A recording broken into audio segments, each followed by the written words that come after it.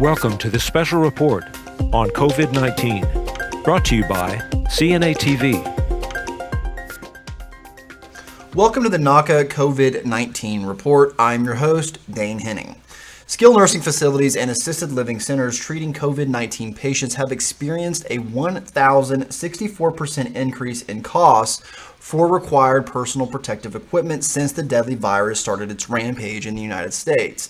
The rise is even higher, 1,084% for those using nitrile gloves due to vinyl glove shortages or allergies, reported by the Society for Healthcare Organization Procurement Professionals, or SHOP, SHOPP.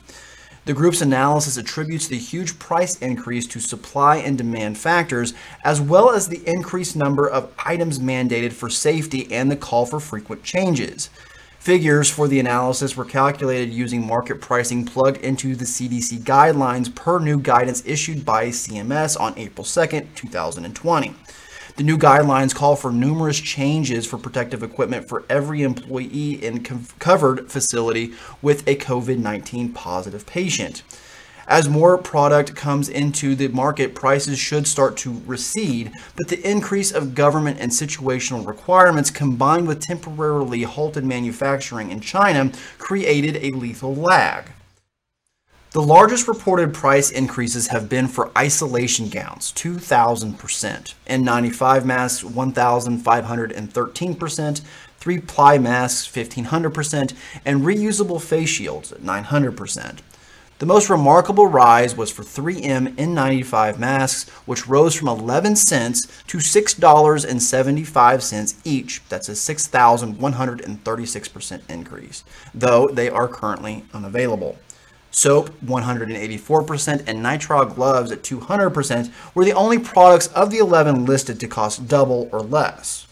When COVID-19 originally broke out in China around the beginning of the year, the U.S. sent a lot of safety products to help. But when the deadly virus landed on American shores a couple of months later, Chinese industry was in the middle of a months-long shutdown and the favor couldn't be reciprocated. There hasn't been enough products since, and distribution vehicles have become unreliable as competition for safety products across the globe heats up.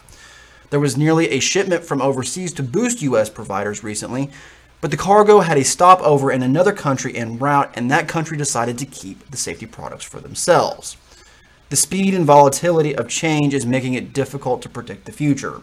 Federal officials are allowing advanced Medicare billing and payments so that providers won't have to dip into their accounts receivable credit lines as quickly. Providers can also ask their vendors for flexible payment terms in these challenging times and let them know payment terms might have to be extended. It was also emphasized that the report is not pointing a finger at price gouging or the big price increases. Rather, it is basic market forces such as supply and demand and distribution challenges. Thank you very much for joining us on this COVID-19 report, and we'll see you next time.